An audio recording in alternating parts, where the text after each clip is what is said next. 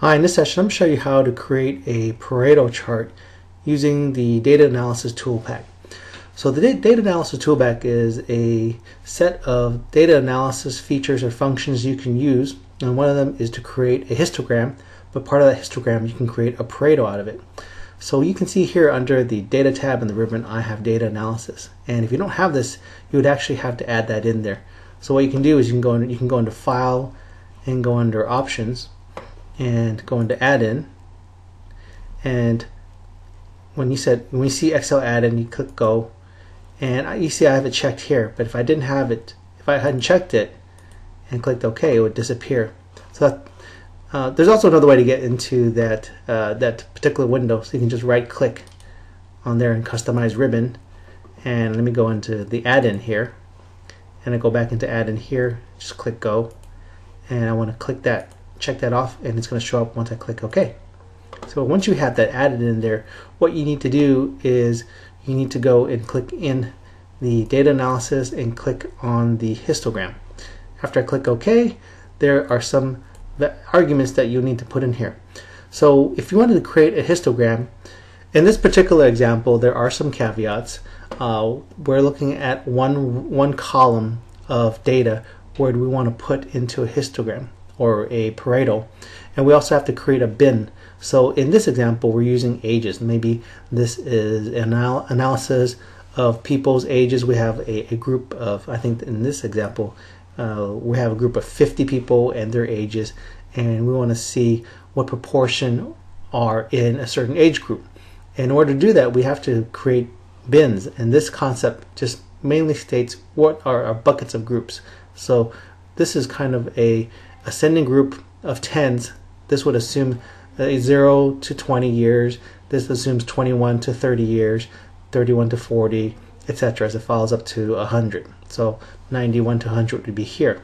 So you'd have to set up two columns. One of course is your data, and then one is your bins or your buckets.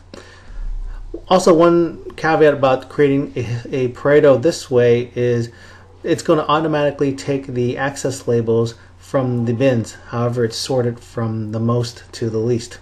And if you had some particular access categories for the x-axis categories that you want to put more different labels, let's say there'd be more descriptive labels, maybe like you're doing the budget, personal budget, and you're talking about rent, cable cost, telephone cost. There actually is another way to create a Pareto, but it's going to be using formulas. I have another video on creating a Pareto with formulas and charting that out, and I'll put a link to it on this video.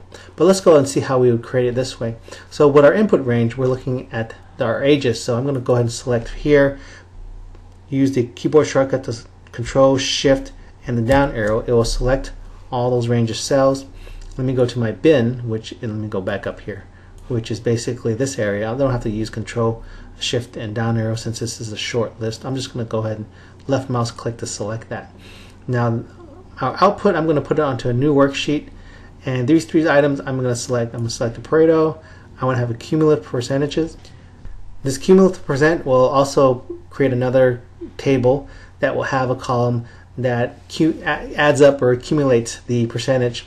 And if I want to have a chart, I can select this. I'm going to have this on another worksheet. I'll just call this worksheet Pareto, and I'll click OK, and go ahead and increase the size here, and you'll see that we have our histogram, or our histogram that is a Pareto.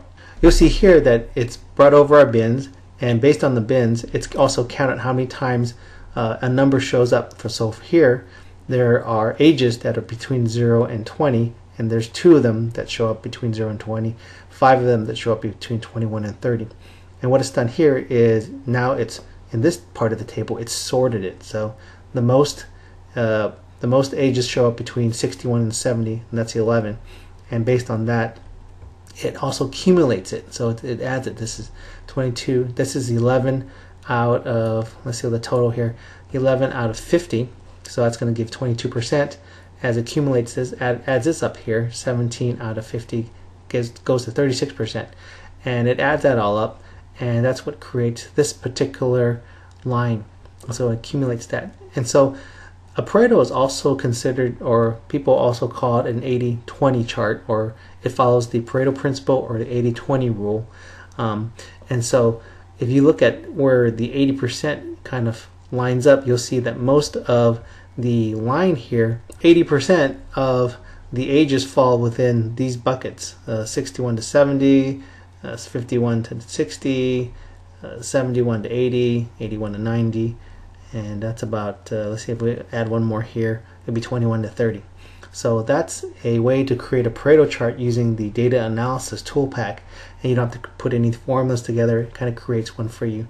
There are some limitations to creating it this way, and again, I'll put a link to the video of some other instruction of how to create a Pareto if you wanted to use some specific formulas and you want to have labels here that are descriptive instead of numeric.